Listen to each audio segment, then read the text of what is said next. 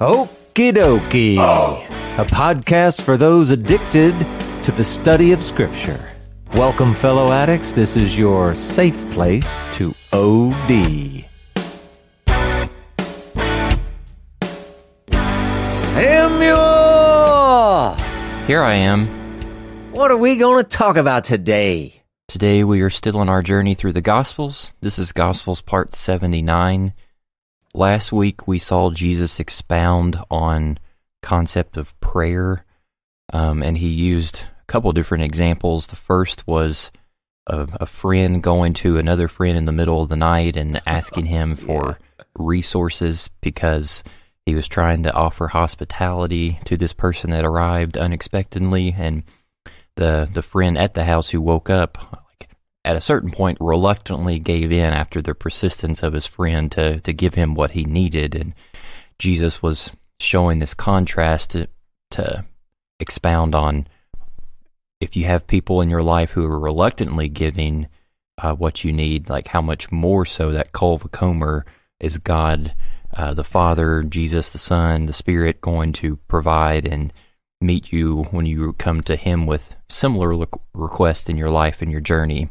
And then it's interesting, though, because he talks about seeking and knocking, and the door being opened, and we kind of looked at the specifics of that. Like maybe Jesus was not meaning like come to him with any sort of request you want and he will grant it, but like if you're seeking after God and his kingdom and his characteristics, that those things are what will be granted to you if you are pursuing them.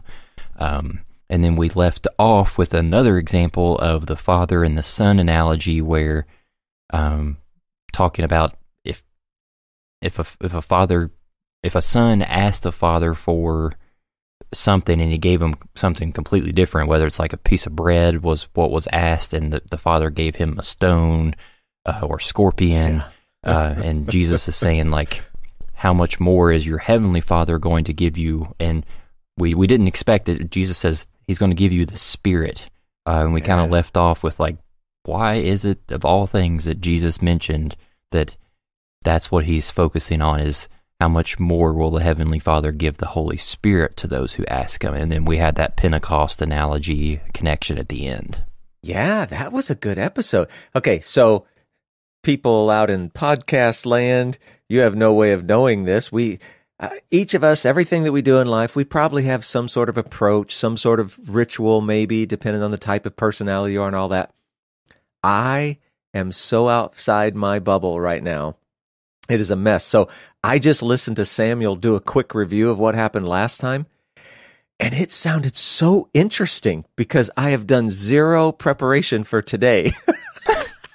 So it's like, that was great. I want to go listen to that because I haven't read anything. So if I sound lost or weird or something today, it's because I got no prep time. Obviously, I did all the study at some point, but that happened, back in history somewhere, and I'm, trying to redo it now. So this is going to be fun. Let's have at it, Samuel. It's going to show the Spirit at work. That's right. Now, here's the thing. Everything that you just talked about seemingly has nothing to do with what we're going to talk about today. So let's just get into it. We start in, let's see, this is Mark chapter 3, verses 20 and 21. It says this: Then he went home, and the crowd gathered again, so that they could not even eat. And when his family heard it, they went out to seize him, for they were saying, he is out of his mind. Now, Samuel, I'm not going to ask if anybody in your family has ever thought that or said that about you. I'm also not going to volunteer any information about me. But what's going on here? Let's just little piece parts here. First, it says that he went home. Well, Samuel, what are the possibilities there? And let's just be clear. I'm pretty sure that he is Jesus. So let's lay that out as an anchor. Yeah. Well, where's home? Well, it's definitely not Jerusalem, because that's where he just was visiting. Right. And now, where was he, where did he grow up? Was it Nazareth? Yeah. Galilee? Nazareth. Yeah. And I mean, hey, in verse 21, it starts talking about his family. Do you think maybe it was back there? But then, remember when he went to Nazareth, was he very popular? No, they did not like him. Yeah, that didn't work out very well. So we kind of have to go back, though it's not explicit. It just says home. And I think it's probably most reasonable for us to think, you know what? He's gone back to Peter's house. That kind of became his home away from home. And so if we were to, look at all the scholars, that's probably the most popular assumption that you're going to find in all of that. Makes sense to me. I think it's the best. And so that puts our minds back in Capernaum, kind of like his real stomping grounds. This is the most popular place we see in all of the Gospels for Jesus doing work. So anyway, we think we're back in Capernaum then, and now it says a crowd gathers. So we got a house filled with people. And it says that it's so packed, they can't even prepare any food. Now, again, I don't know that we've heard the phrase they couldn't prepare any food, but this whole idea of them being at Peter's house and it just being completely packed, big crowds overflowing outside, is this familiar, Samuel? Yeah, I feel like we've seen this several times. Yeah, and in a way, this is almost comfortable because it's like, man, we've been going through all this stuff and all this tension back in, Jerusalem and the holiday and all these different things. Okay, we're back in Capernaum. It's a familiar place. We got crowds. This is all good. This is good. Except that's all they give us. They got this crowd, and then it starts talking about his family. We get this little bit where, I don't know, they've heard something about him. It says, and when his family heard it. And so the question is, well, what did they hear? Did they hear that he was back home? Did they hear that a crowd gathered? Did they hear that they couldn't even eat? I mean, none of those things seem like the kind of thing that the family would, we have to assume they went out, they made a trip to him to seize him because he's out of his mind. Is there anything about going to Peter's house or having a crowd or not getting that doesn't fit, does it? It seems out of place. Yeah. So whatever it is, there's something that's happened that make them think he's out of his mind. Well, let's do this. Because we've been jumping around in the Gospels, right? Remember, we're trying to go through the Gospels in time order so that we're not doing the story. It doesn't feel like we're doing it 4 times through. We're doing it 1 time through. Well, what happens is we kind of lose track of what each individual author might be saying at any particular point in time. So if we back up just a little bit in Mark's Gospel, what we're going to see is that Jesus has just named the 12 apostles. And so now you bring this into the story and you go, wait a second. This is just the oldest brother. This is the guy who, prior to a couple of years ago, he was just, doing work, like a carpenter kind of work. He was taking care of the family. He was doing this stuff. And now all of a sudden he's off and he's running around with these guys. He's doing these teaching. And he isn't just doing that. He's actually taking his place as an actual rabbi with disciples and sending them out among like the nation, all of us. So I don't know that that's what got them kind of upset or out of kilter, but something has upset them. Something is making them think he's out of their mind. And since we're in Mark, and since that's the most recent thing that is actually really notable, I'm just kind of throwing out there, that must have been it. They must have heard about this whole, he's taken on, official disciples and he's sending them out and all this kind of stuff. So it's like because he's doing these things, he's also, now, I don't know, this sort of makes it feel like it's out of time and everything that we've been going through, but you got to know he's stirring up these big crowds, and everybody knows that causing a ruckus, stirring up a crowd, doing all these things, it's going to get you in trouble one way or another. It's either going to be with the religious leaders or it's going to be with the Romans. Somehow it's trouble. And so, in some way, man, that he's bringing on these disciples. He's naming apostles. He's sending them out on missions, doing what he's doing. He's got these big crowds being stirred up. This is all just trouble, trouble, trouble. You kind of put all those things together, and maybe it isn't so crazy to think that his family was thinking that he was a little bit crazy. But I don't know. It's really just a guess. But still, think of it. His family kind of thinking he's crazy. These crowds, though, they just think he's awesome. They love it. He's Messiah. So true to life. If you've ever been a part of a big family, I'm just saying. Mm-hmm. Sounds like the drama is intensifying as we go into the next section. Well, maybe. And then, as we've seen before, sometimes it just seems like we bounce back and forth. All kinds of weird stuff. So, I don't know. Let's see what's going on. This next section, we're finally getting back into something where we've got multiple books telling the same story. So, let's see. This covers Matthew chapter 12, verses 22 to 28. Also, Mark chapter 3, verses 22 through 26. And then Luke chapter 11, verses 14 through 20. And I think we're going to read from Matthew. Yeah, let's see what we got. We got an extra little bit here over in Luke that we'll add. But otherwise, let's do Matthew.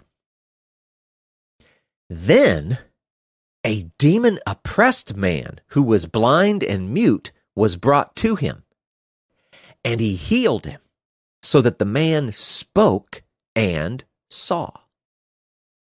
And all the people were amazed and said, "Can this be the Son of David?" But when the Pharisees heard it, they said, "It is only by Beelzebul, the prince of demons, that this man casts out demons."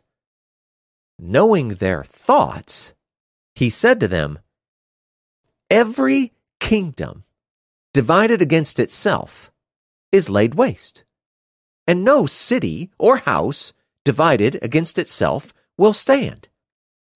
And if Satan casts out Satan, he is divided against himself. How then will his kingdom stand? And if I cast out demons by Beelzebul, by whom do your sons cast them out? Therefore, they will be your judges.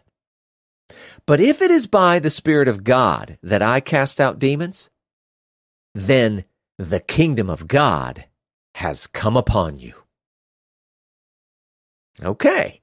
Almost sounds like comprehensible logic in there somewhere, right, Samuel? Yeah, that's a good thing. We don't always get that. I want to read the last verse of the Luke section because he says the same thing, but a slightly different way. It's very interesting. In verse 20, he says, "But if it is by the finger of God that I cast out demons, then the kingdom of God has come upon you." So Luke uses that phrase, finger of God. So we'll talk about that. It's really good. But now I just want to take a second, okay? Now we had, hey, there's a crowd and his family thinks he's crazy, and then Jesus starts casting out a demon. And so I've got this question, Samuel. Do you think when his family came to seize him, did they get to see this? I kind of hope they did. Yeah. And did they still think he was crazy? Right? I mean, it's got to mess with him a little bit, right? We do know that later, his family, at least portion of his family, we don't know about every single member, but they did. They became true believers. But what about this moment right here? Did they get to see that? I don't know. It's interesting. I hope they did. But anyway, the basic setup, this is actually kind of familiar. We've seen this, I think, in a few stories beforehand. You got a demon-possessed guy. In this case, he's deaf and mute, and Jesus heals him. Okay, not so unexpected anymore. It's becoming, yeah, Jesus does this stuff. And the crowd marvels. Also, okay, that's kind of standard fare. Now, some are, they're wondering, they're questioning, they're thinking he may be the Messiah. They're calling him the Son of David, and that is what that phrase means to them. And Luke, we didn't read that out loud, but he also adds, it kind of seems like some of them are actually, they're egging him on. Hey, you know what? It kind of seems like you're the Messiah, so, do more Messiah stuff. Show us. It's great. And again, this is all just familiar. And then you've got Pharisees, or maybe scribes and Pharisees, or whatever. Depends on what version you're reading, what book. And the point about them, again, not a surprise. Okay, so they're not marveling. In fact, they're kind of, I don't know, in some way bothered or offended or put off by all of this. But they do something new. They do something we have not seen before. This time they start telling people, and it's also very interesting that in the text it says that they said, so they said it out loud. They start telling people that Jesus' power and authority, the thing that they're seeing him do, it's not from God, but it's from Beelzebul, the prince of demons. That seems kind of crazy. Just off the top of my head, these guys they're offended. They're mad. They're bothered because now they've pulled crazy out of their back pocket and they're just passing it out like candy. You know what I'm saying? Mm-hmm. They're just, that's an intense thing to say. And then also super weird. We're told that Jesus knows their thoughts. Well, it seems like they said this part out loud. Samuel, what do you think their thoughts were? I mean, similar? Well, yeah, probably. They probably have to be similar, but I don't know. They went somewhere, something different. It's so interesting to see little things like that in the text because Jesus, it's almost as if, the way it's written, it's almost as if what they said might not have been enough to make him say whatever Jesus was about to say, but because he knew their thoughts, it sort of pushed him over the edge, right? I don't know. But anyway, it's kind of familiar. We've seen Jesus do this. He kind of seems to know things, even when things aren't said out loud, whatever. But I don't know. It's just interesting. Maybe it means nothing. Maybe it's just a slip of the pen and there's nothing even there. But it's just fun to imagine.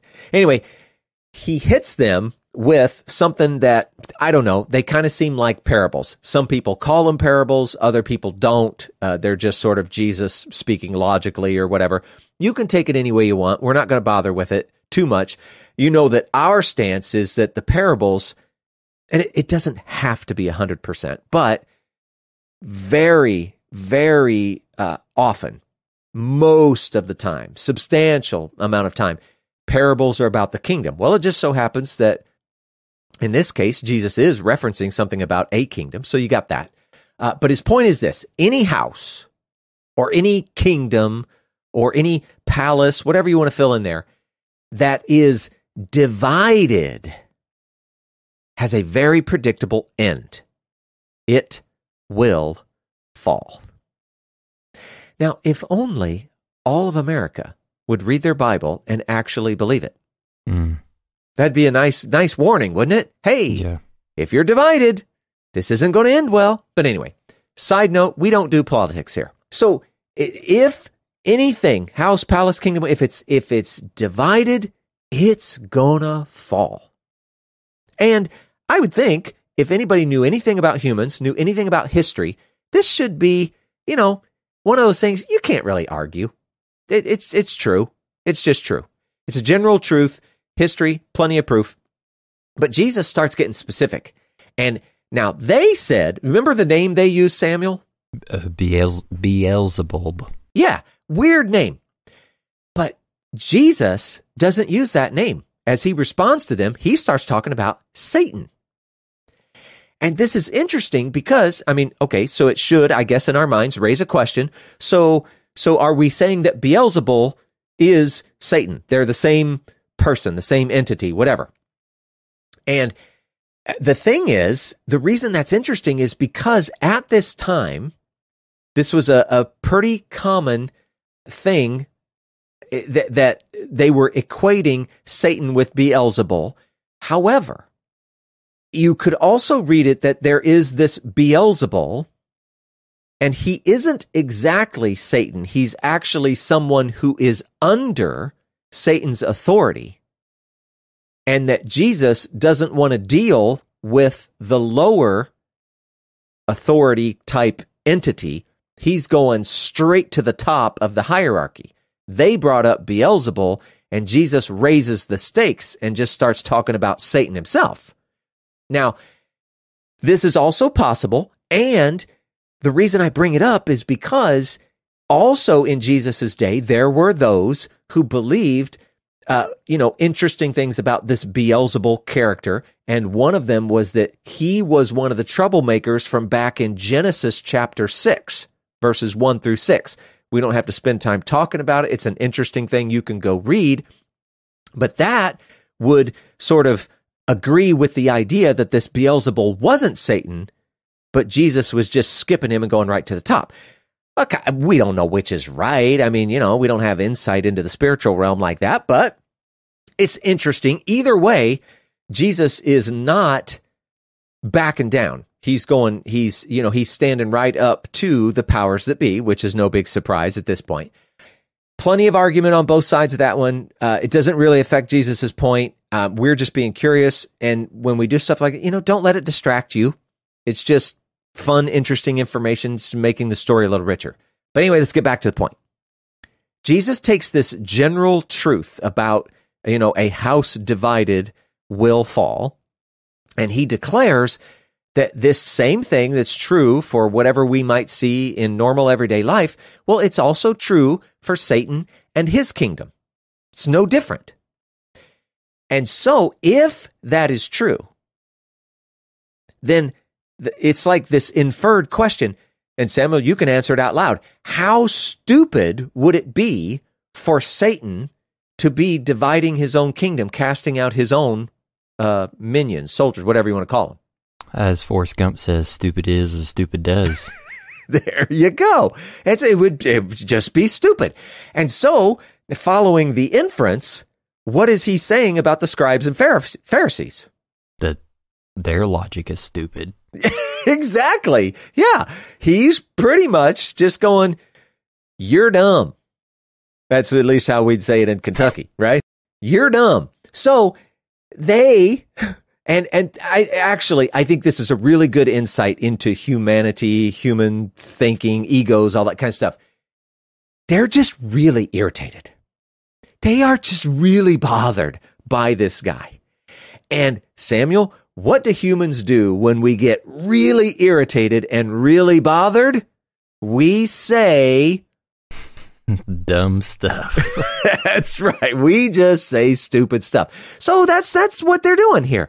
So you can have any opinion you want about the scribes and Pharisees, whatever. Just don't be too quick to judge, because after all, they're human and you're human, and you know what? We can be dumb sometimes. And I just want to say it out loud again. How many of the scribes and Pharisees, Samuel? Is it all of them? No, some of them. Yeah. Whenever you're reading this stuff, you just got to remember it's just some of them. So anyway, Jesus, he really gets them. He reminds them. This is so good. The way he says it is, he reminds them that their sons also cast out demons. Now, when they say that, could it be that it's their literal offspring? Right? That's my boy. Okay, maybe. It could be. But it's actually more likely, because these are religious leaders and they're supposed to be all learned and smart, all this kind of, it's probably their disciples, which would also mean that they probably learned it from them, whatever. So he reminds them that their sons, their disciples probably, also cast out demons, which might even lead you to believe that these very scribes and Pharisees standing before them, they, in fact, may have, at some point, also cast out demons themselves, even though Jesus didn't say it that way. So, since their sons cast out demons also, well then, they're going to make great judges. And how is it that they're going to be great judges? Well, they are going to actually be able to look at this situation and go, wait a second. You guys, you scribes and Pharisees, you're showing partiality, which in Jewish culture and in, Israel, God, all this that's a big no-no. Showing partiality is a bad thing. And they're going to see that. They're going to go, you guys are ascribing evil in one case and goodness in another case, and the two cases are exactly the same. This is wrong. Today, we'd call that you're being a hypocrite, right? It was a little different for them. They use that for the show-off, but so their own sons, their own disciples are going to be able to judge them and show that they're being stupid because they're ascribing evil in one case, good in another case, and it's the exact same case. So Jesus finishes the argument with, since, if we're being honest here, it's the Spirit of God that is at work, then you can see the only relevant kingdom that's really involved in this conversation here is the kingdom of God. If it's the Spirit of God that's doing the work, then what are we talking about potentially dividing or tearing, whatever? It's the kingdom of God. So we know it's not divided. We know that it is united. And Jesus' point is this kingdom of God, it has come upon you through Jesus. Just as it has, and this is my opinion, through others all across Israel's history. The kingdom of God is coming upon them. And so that's all Jesus is saying to these scribes and Pharisees. You are talking about the wrong kingdom. It's the kingdom of God, and it's upon you, and you're not even seeing it. In fact, you're actually saying that it's not even the Spirit. You're saying that it's Satan himself. So, super bad. Now, there's another thing. Remember I read that part from Luke about the finger of God? Mm-hmm. Well, this is really good. We see this show up in our Old Testament scriptures in a few different places.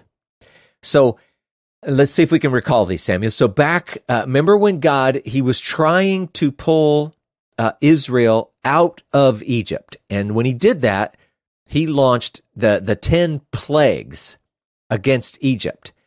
And I don't know if you remember this, at the beginning, there were some, they called them magicians, who were trying to imitate the things that Moses was doing. And then it got to a point where they couldn't imitate it anymore. And when they couldn't do that, this is back in Exodus chapter 8, verse 19, the magicians themselves, they were looking at this and they were going, okay, this is out of our hands. We can't do this stuff. It has to be, do you remember, Samuel? Did they say the finger of God? Oh, yeah. Dang. Yeah. Yeah, I should have put this in my notes so we could read it out loud. You can go search for it if you want.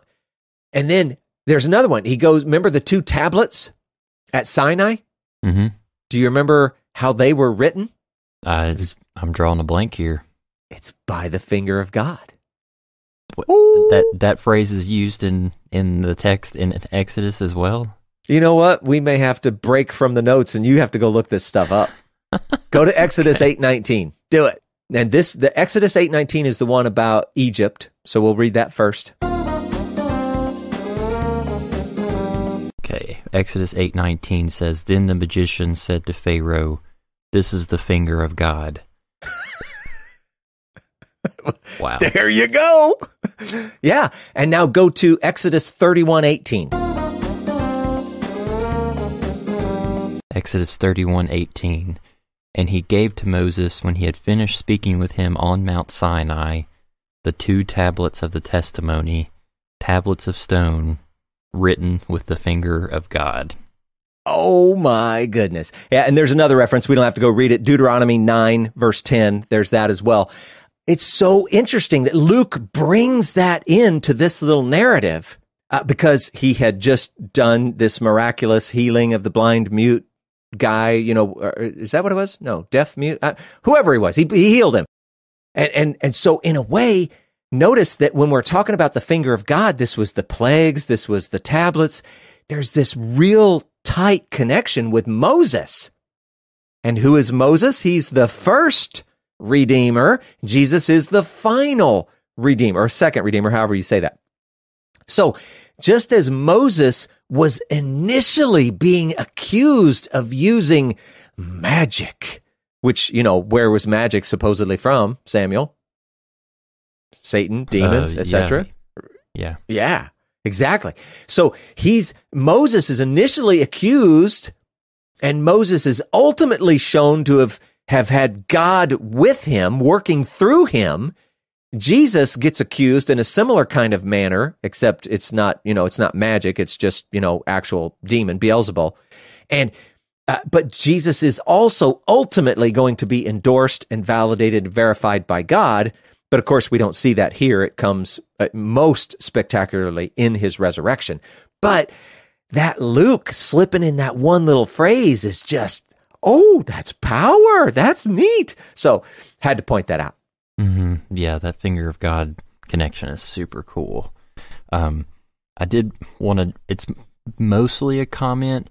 I guess whenever I've read this passage in the past with how the Pharisees came to Jesus in this situation, I've always just struggled to try to get my head in where their headspace was, because I know in previous examples when the Pharisees are arguing with Jesus about things, it's often because of some type of misconception that their oral traditions on how they are trying to interpret the law concerning things like the Sabbath and, dietary and cleanliness laws, that kind of thing. Yeah. And so I can empathize. It's like they're struggling because the culture and the context around them has gotten them confused on what the original intention of what the law meant for humanity in Israel. But in this case, it just seems completely unfounded, like out of left field. Like, I wonder if they're getting more and more frustrated with Jesus continually like having success and doing these things to showcase the kingdom, and they're kind of grasping at straws, and that's why they say something as ridiculous as this. It's really unlike their character, knowing like how well they know the text, how intelligent of a sect of Judaism they are. I wrestle with that. Yeah. Well, and it's because it's irrational. You're saying, so many times I see them, looking at the text or, misinterpretation or different, whatever. And that's because that all feels very rational. Well, they were just missing it, something took them off the path a little bit or something. This is just irrational. And that's kind of sort of what I was getting at with the fact that they were irritated, they were bothered, they said stupid things, whatever. When people get offended, they stop seeing clearly. They stop being rational. And that, I think what you're saying, they just got so frustrated, or, what this guy keeps, quote unquote, winning, whatever. It's true. I mean, honestly, we just had that thing where his family thought that Jesus was crazy. And now we get the scribes and Pharisees. It's like, you know what? They're actually starting to act a little bit crazy. Mm. They're out of there. So, yeah, it's a good point, Samuel. They're gone. And it's good for us just as humans in general. When you find yourself looking at a situation and, well, it's so hard when you're in it. I have to be fair to me and everyone else. When you get in this place, it's really hard to even see and know that you're in it. But humans do it. And I'm just guessing, I've done it, you've done it, everybody listening has done it. You get so offended that everything is colored by some lens. Like we talk about rose-colored glasses. I don't know, these would be like brown-colored glasses or something. I don't know what it is, but it's bad. You're not even seeing clearly anymore, and you're responding emotionally with words, actions, everything. You're just out in left field. And the people that are seeing it and experiencing it, it is super easy for them to see. And you just look like a crazy person, just like they did. So it's good. Just don't judge them too harshly, because you're human too. Yep. Yeah. Okay. So going on, let's see. The next section, we're looking at Matthew chapter 12, verses 29 and 30, Mark chapter 3, verse 27, and Luke chapter 11, verses 21 through 23. And you know what? Since Luke brought out the whole finger of God thing, we're going to read from him now. It's like he won the lottery. Yeah. Here we go. When a strong man, fully armed, guards his own palace, his goods are safe.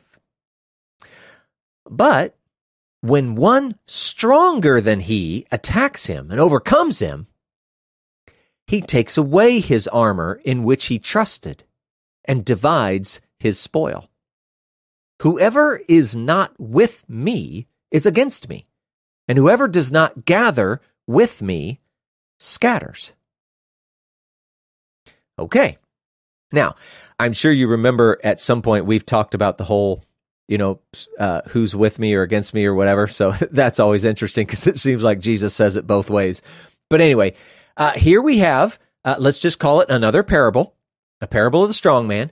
And now, interestingly, though, if you were to read a bunch of different commentaries, scholars, this, that, whatever, buddy, there is a veritable smorgasbord of who is the strong man and who is this and who's that. I was actually kind of surprised, but here's what we're going to go with. We're going to go with a strong man, and we're going to say that is Satan, because we've just come out of, Jesus is talking about plundering his kingdom, right? That kind of thing. So we have a strong man, Satan, and it says that he's fully armed. And that sounds easy, but I want to say this out loud because I think it's important. That means he has both offensive weapons and defensive weapons. He is fully armed. He has armor with which to fight and armor that he might wear with which he's defended, that kind of thing. And he's guarding his own place, and he's guarding his own goods. But Jesus' point is this: if someone stronger than this guy attacks him, well, he's going to lose. I mean, you are, if you're on a scale of 1 to 10, if your strength is only a 7 and an 8 comes along, I don't know what to tell you. You're going to lose that battle. So in the context of casting out demons, the stronger man who's going to do the attacking, well, that's Jesus. And we could also say it's the Spirit of God working through Jesus. It's the finger of God. And even in this, we can still kind of see a connection back to Moses, because what did Moses do? Moses went to Egypt, and, mighty nation in that day and time, possibly the mightiest nation of that time. And Moses plunders the strong man. And so, as we've seen the connection to Moses a little earlier, it's continuing. But I want all of us to notice some of the details about the victory. First, he overcomes him. He conquers him. He prevails. All right? That's a thing. Seems obvious. But when he does that, he takes away his armor. And that's going back to the fact that he was fully armed. So when he takes away his armor, he's taking away both his offensive weapons and his defensive weapons. And why does he do that? Why? That's a good question, Samuel. Why, when he takes him over, why would he take away all of his armor, offensive and defensive? I mean, it leaves the enemy completely powerless. Exactly. The things that he even used to build up his house, to fill his house or his palace or his kingdom or whatever. It was this armor. The stronger he got, the more he was able to accumulate. And so he takes it away so that he doesn't have the power or the ability to do that again. He's left impotent to regain anything that he had. So that's a cool picture, especially if we're thinking about Jesus taken away from Satan. And if that wasn't enough, then this stronger man, Jesus, he divides the spoils with those who are on his team, which that's a little weird because, okay, just in the natural sense, you think, okay, so the things that have been taken, the things that have been stolen from mankind or creation or, God's intention in Eden, however it is you might imagine that, those are the things that have been stolen, taken away. And so he's going to divide that with, and I would say those on his team, that would be, us, believers, those who are the true, faithful, and loyal.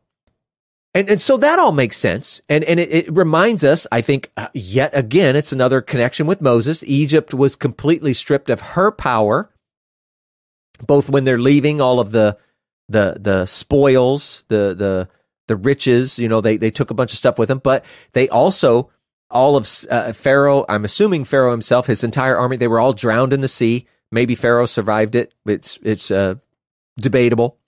But all of those were taken, so it's just like Moses. But you could also, so that's if we look at the spoils as, things taken from mankind, creation, Eden, whatever. But you could also say that in some way, people themselves, they are the spoil, which is a super cool picture. I just don't know how that fits in with the idea of him, dividing the spoils with the people on his team. It kind of gets a little weird there. But both are very interesting pictures. And then he talks about the scattering. If you scatter with me, if you're not with me, you're against me. Whoever doesn't gather with me scatters. So it'd be understandable to sort of get the image in your head of like grain and agriculture.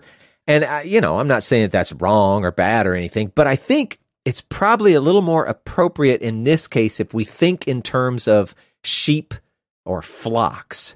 So when we're talking about gathering and scattering, we might imagine, let's just say sheep. That's a better picture. And of course, that relates to the big picture. God's gathering his people that have been scattered. And that fits with the whole context of everything we're talking about. Jesus, in some sense, he's making a very simple but powerful appeal. There are only two sides. You got those who are with Jesus, God, etc., and then you have those who are not. You're either participating in taking back what has been stolen, or you're aiding in the theft and the plunder of mankind, etc. And I don't know. When you make it simple like that, then you also have to say, all right, so sadly, there are many who are convinced that they are on God's team. But they might be surprised. And if you need any evidence of that, I'm just going to throw some verses out. You could go read Matthew chapter 13, verses 24 through 30, or Matthew chapter 25, verses 31 to 46, or Matthew chapter 7, verses 21 to 23. Now, it's not my place, it's not Samuel's place, it's not our place, it's not anybody's place to judge one another's final destiny. That's all in God's hands. However, at the very least, we should be quick to examine ourselves. And we need to examine ourselves carefully, very closely, to see if we are truly on his team. Are we gatherers and not scatterers? And I know immediately everybody's thinking to themselves, well, of course, I'm a gatherer, I'm not a scatterer. But are you really? Go read those and see what you think. It's a self-examination moment, and it's good. And it's important because what are we talking about, Samuel? This is life or death here. This is a big deal. And so I just, I saw the thing about scattering and gathering. It's like, you know what? Make sure you're on the team. Don't assume. Really examine yourself. It's important. Yeah. It's well said. It's convicting. Well, it is at least that. Yeah. All right. So, anything else, Samuel, or do I go on? I think we press on. All right. Well, this is a good one. This is definitely going to take us to the end of the episode. Let's just hope it's not like 2 hours long. So here we go. We're going to read, this is section Matthew 12, verses 31 to 32, Mark chapter 3, verses 28 to 30, and Luke chapter 12, verse 10. I'm going to read from Matthew because it's got the most detail. So here we go. Therefore, I tell you, every sin and blasphemy will be forgiven people. But the blasphemy against the Spirit will not be forgiven. And whoever speaks a word against the Son of Man will be forgiven. But whoever speaks against the Holy Spirit will not be forgiven, either in this age or in the age to come. Samuel, would you like to gulp loudly in the microphone? Gulp. I mean, come on. This has everybody who's ever read these verses shaken in their boots a little bit, right? It's one of those verses that always scares people. And, I mean, in some sense, this is good. We need to definitely, we just talked about how we got to examine ourselves, right? We always need a healthy dose of reverential fear kind of mixed into our relationship with God. In some sense, and there are times, it's so appropriate to be relating to God as like Father, Abba. Some people, I've heard them, they talk about that image where it's just like climbing up. I was a kid climbing up into my dad's lap. You know what? Sometimes that's an appropriate way to look at God, but sometimes we need reverential fear. You can't just have one without the other. He is a holy God. So here's one of those instances. Wow, blasphemy against the Spirit will not be forgiven. What does that mean? First of all, let's pay close attention to how he started. Therefore, I tell you, every sin and blasphemy will be forgiven people. Okay, let's just take that much of it and at least rest in the goodness of that. There's pretty much nothing that you could say or do in your entire life, and let's just say it this way, that isn't eligible for forgiveness. And the reason I want to focus on this is because so many people just somehow don't seem to get this. If you just stop for a second and take it in, we have a patient and merciful and loving and forgiving God. But a lot of people, they just don't get it. When he says this, he means you. Now, I don't even know who I'm talking about. I'm just saying you, singular, to anybody who might be listening. You are not unlovable or unforgivable. This is just one of those things about God. But a lot of people live with, well, yeah, he's a loving God, but he can't forgive me. Not for what I've done. And just this much of it, it should be absolutely heartbreaking to every one of us in like the good way. It should break our heart knowing that there's a God that loves humanity that much. Now, having said that, and I'm not trying to ruin our little love fest or anything, but it does require turning to him. Okay? When you, and let's say you're Jeffrey Dahmer and you're like, fixing a roast dinner out of the guy you just killed a week ago, okay? Is God loving that about you? Okay, no. God hates murder. He hates, all of these things. Okay, so you do have to turn to him in repentance, in faithfulness. And it doesn't even mean that you always have to, it's not like God could never forgive anything because you didn't repent properly or something. Sometimes we just do things completely in ignorance. So there's that. But I'm just saying, God doesn't just love every human unconditionally at all times, as in like universalism. There are some people who are not going to get eternity with him because they're quote unquote not on his team, and we have to recognize that. So there's just, when you turn to him, when you repent, when you begin to live in faithfulness and loyalty toward him, understand that everything in your past is forgivable. Except that Jesus adds to the sentence. It's like, oh, but wait, there is some bad news. Apparently there is something. There is at least one thing for which there is apparently no forgiveness. Now, as it's written, right here, in the context, it comes across like this. You cannot knowingly speak ill of the Holy Spirit. Another way to say that is, you cannot knowingly attribute the manifest works of God accomplished through the Spirit to something other than God, something other than the Spirit, like in this case, attributing it to Satan. You can't call the completely pure impure. You can't call the completely clean unclean.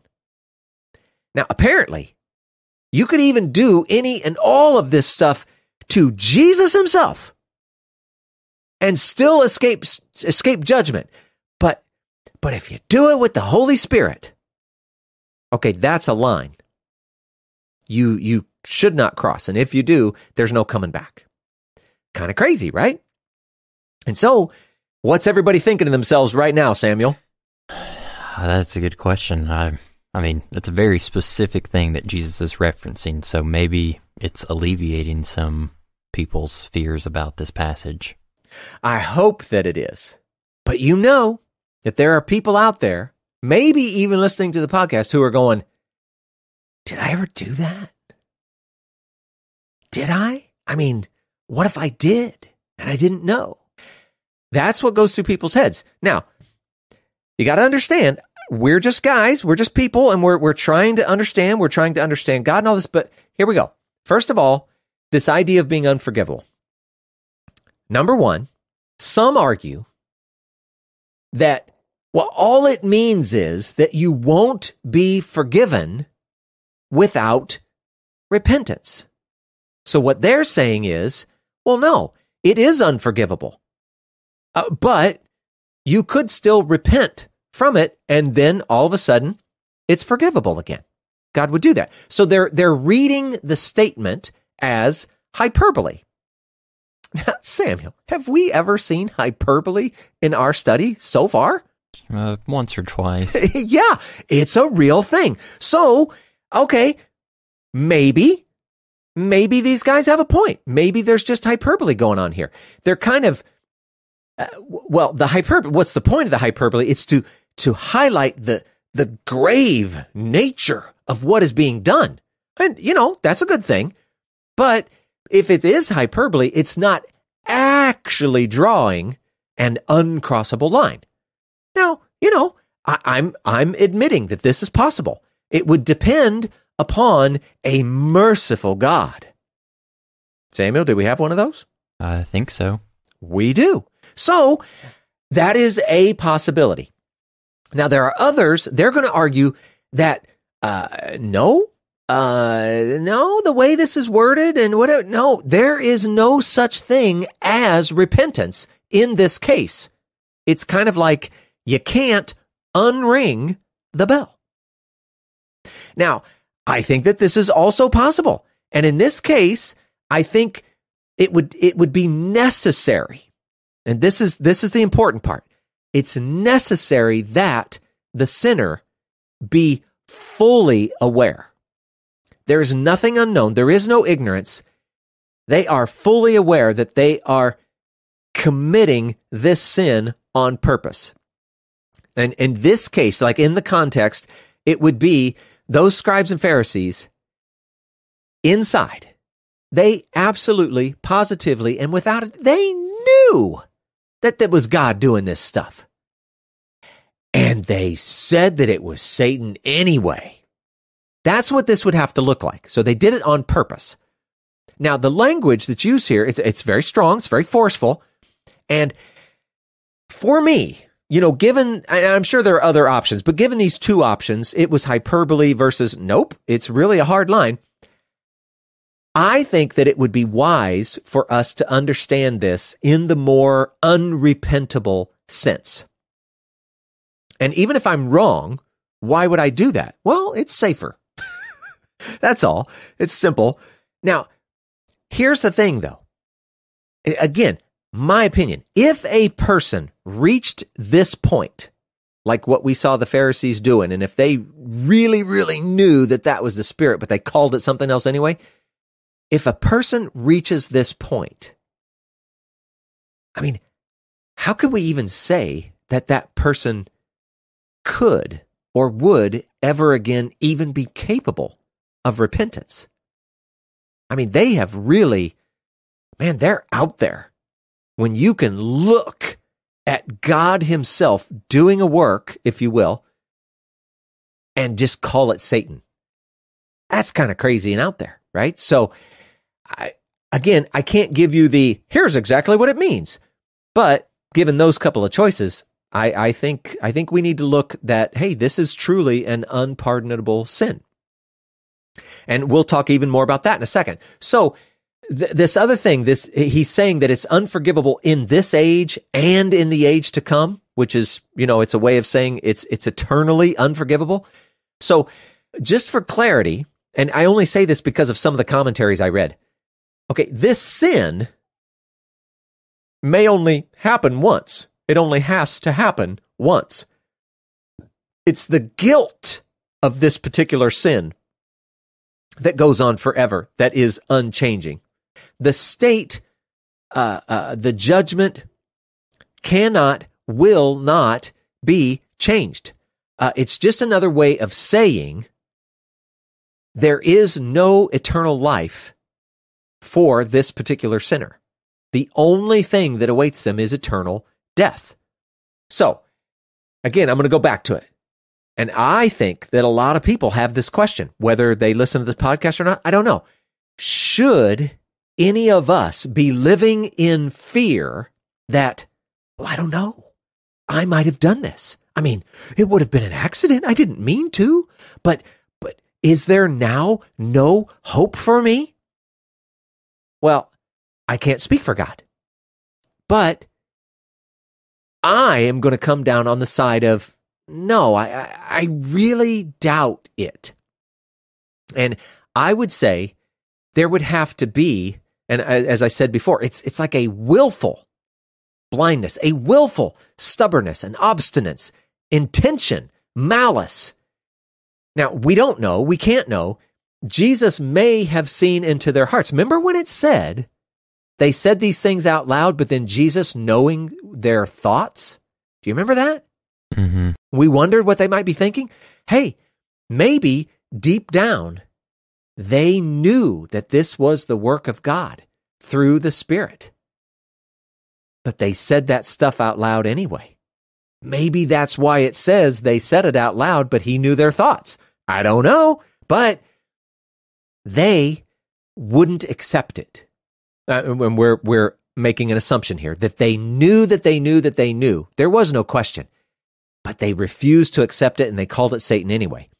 Now, others, they even suggest this particular sin, they suggest it's not even possible for anyone to do it except for those people who were around when Jesus was walking on the earth and the Spirit was working through him. And why was that special and important? Because that Spirit was on him without measure. So you had Jesus, the actual incarnation of the Word, and you had the Holy Spirit working through him, dwelling in him, resting on him without measure. And so because that was a super special case, then that was the only super special time that you could have made this error. I don't know that I agree with it, but I'm just saying there are some people who think that. But all of this is to get to the point to harbor some doubt about certain popular movements. And if you've lived long enough, you've seen things going on within Christianity around the world. Maybe you've got some healing movement that's happening. Or maybe you've got some revivals that are going on. Or maybe certain individuals are becoming popular or famous because, they're, who knows, whatever. They think they're a prophet from God, or they think they're healing people, or they're casting out demons, or whatever. If you have doubts about that kind of stuff, okay, that's not the same thing that we're talking about at all. That is not knowing that God is doing a thing and purposely calling it Satan anyway. Having some skepticism, preferring to test things before you just accept them, that's just wisdom. It's okay. It's in fact good. And being wrong about things. If I saw some guy and he's claiming that he's a prophet and I'm just going, I just don't see it. I just don't think so. And it turns out that I'm wrong. This guy was totally a prophet from God. Okay, that's not an unrecoverable error. I'm doing my best with what I have, what I know. And to be fair, come on, sometimes this stuff, it is fake. It's just humans being goofy. But every once in a while, well, you know what? Could it even be Satan? Samuel, do you think that it's ever possible that Satan is trying to fool people with some kinds of imitations or something? I mean, what does Peter say? He's a cunning lion waiting for someone to devour. Yeah. And somewhere, I can't even remember where this occurs, says something about him trying to present himself as an angel of light, whatever. Okay, so maybe that's going to... Sometimes, maybe God has indeed, in some way, condescended to humanity, and he is in fact pouring out mercy. Maybe there really is healing going on. I don't know. Maybe there really is some sort of revival, whatever people... Maybe it's... I don't know. But we have the ability to discern, and we need to exercise it. And so, be a little skeptical, test things, whatever, and know that that's not bad, but don't be too harsh and too like black and white and too quick to just say, well, that's not God, so it must be Satan. Okay, you probably want to avoid that, but it's probably nothing that you should live in fear of. It's not like a bunch of people are walking around thinking they're Christians, but whoops, they messed up 20 years ago and they've never had a hope, so forget it, right? I just don't think that's the case. So anyway, there you go. Yeah, this is some tough stuff to navigate. It's hard for me to walk away from this passage and not get the sense that maybe that Jesus is being very specific to the scribes and the Pharisees and how they're responding in this moment, with saying that he's working through the power of Beelzebul to cast out these demons and everything. Now, I'm not saying that what Jesus isn't saying here isn't some type of fundamental truth that could apply to life and people's walks and what they struggle with and in today's age, but for me, whenever we've gone through all this and all the things that you've brought to the table, I'm getting the sense that Jesus is saying, like, to the scribes and Pharisees, like, guys, you all are playing a very dangerous game right now. Like, yeah. I have the ability to see inside your heart, and I know that you're conflicted. I know that truly it's almost impossible for you to deny that God is doing these things for good. And for some reason, I'm getting the sense that, like, maybe there's something going on with these scribes and Pharisees thinking, regardless of me accepting that the finger of God is at play here, because this man, Jesus, is not the picture of who I thought Messiah would be or who I want Messiah to be, like, I refuse to accept it. I think that part of me thinks that is at play too, that they're obstinate with Jesus coming as a humble suffering servant just is completely confounding them to get on board with. And so Jesus is being very specific here to that group. Now, I'm open and flexible to stand corrected and be wrong, but I hope that priority of looking at the context of this passage helps alleviate the theological weightiness that this passage gets treated with so often in the evangelical church. Yeah, and that's so great because it also, it's like this little side lesson for humans. That thing that says, look, when you think you know something and you hold on to it, and I'm just going to use the word again, irrationally. You know, I mean, I am all for knowing things. In fact, I do it to myself all the time. I push people all the time. Look, you got to know what you believe. You got to know.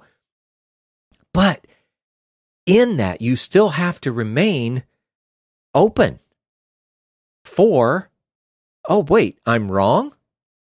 Because we all are about a bunch of stuff all the time. We're just trying to put together the best picture that we can given what we've been given.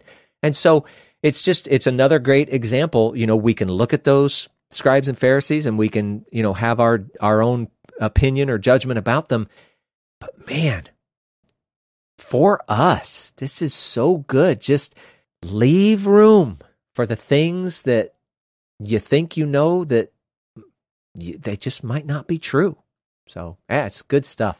Yeah, and I apologize. I know we're so far past our hour-long mark, but we're here, and I don't recall another time that Jesus is referencing this specific situation, so I'm just going to ask it anyway so that we can clear it up. How, and maybe, Paul, you can find a quick answer to this so we don't keep our listeners too much longer. How does Jesus' example here with blasphemy against the Holy Spirit compare to like what the Apostle Paul says in his letter to the Ephesians? I think that's in Ephesians chapter 4, verse 30, when he says, like, don't grieve the Holy Spirit of God by whom you were sealed for the day of redemption. How, are those similar, or is he talking about something completely different? When you were going through that passage came to mind, and I'm just trying to get to the bottom of, like, is it the same thing or not? Yeah, well, for me, I think that the short answer is I'm going to view those a little bit differently, because it's in the middle or at the end of Paul. He's trying to encourage his readers, listeners there in Ephesus on how they are to conduct themselves. And so, you know, he's talking about a bunch of things, you know, don't be angry, you know, don't be a thief, don't talk bad. He's trying to encourage them on proper and good behavior. And so that grieving of the Holy Spirit in that case, and this is, again, it's just off the top of my head and short answer, I would say that grieving of the Holy Spirit is by, you know, the point of the Holy Spirit, the role of the Holy Spirit is to guide us into acting in God's will, being in sync with God. And so every time the Spirit, and let's just use, you know, common terms, we might say the Spirit is, you know, whispering some sort of instruction or guidance to you, right, in your inner man. Whenever that's going on, and then you choose to ignore it or not act accordingly, that grieves the Spirit. And so, to me, that feels very different from, no, you've just attributed the Spirit to something else, and guess what? That is an offense. And it's not even an offense that the Spirit is taking on per se. It's presented as an offense that God is taking on for the Spirit and saying, no, you can't cross that line and come back. Done. You're out of here. Gotcha. But that's me. So Paul's instance here is not irrevocable in the sense that Jesus is using in the Gospels to say that, like, if in your life, in your journey, if you're struggling with something and you choose to elevate your own will above God's, and that grieves the Holy Spirit, that doesn't mean that you're done for and all hope is lost. It's a characteristic that the Spirit displays in his interaction with people who are following God. Yes. What you just said. Nice. Yeah. Sweet. All right, Samuel. This may be the record. Yeah. But we're not going to worry about that. Appreciate you guys all sticking around, and we're out of here. Okie dokie. The outro's super short. Don't forget to leave a rating and a review for our podcast. Check us out on our website at www.okidokimos.com. Send us your questions or comments at okidokimos@gmail.com. And until next time, we pray that you will do your best to present yourself to God as one approved, a worker who has no need to be ashamed, rightly handling the word of truth. We'll talk to you again soon.